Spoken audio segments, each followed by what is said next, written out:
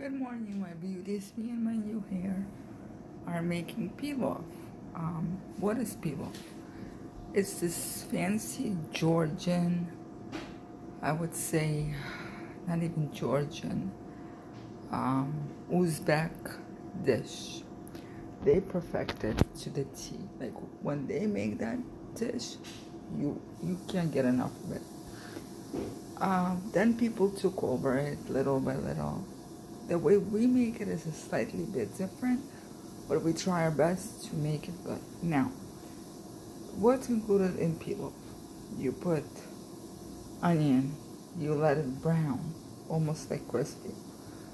Then on top, not crispy, brown.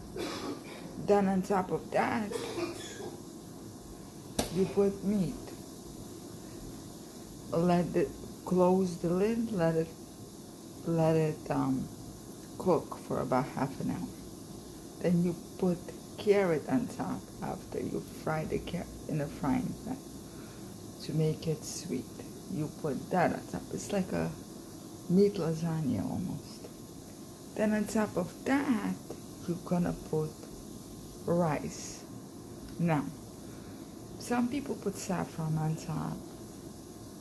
Some people put special Uzbek seasoning that is very rarely found, so the piloff flavor could come through. Then usually it's recommended to put vegetable broth or chicken broth instead of water, so there will be more rich flavor going on. Okay, I made piloff this morning. I'm making piloff. We're in the process.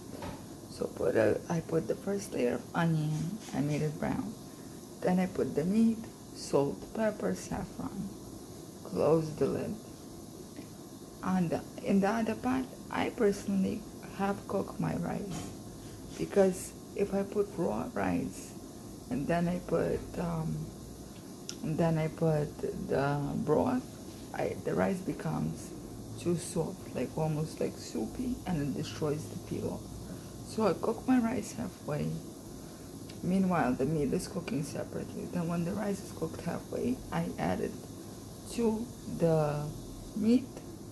I put the carrot on top and I cover it up. Today I don't have carrot, so I put a little bit of dough. Alright guys, I'm gonna show you what it looks like. And this is a delicious dish.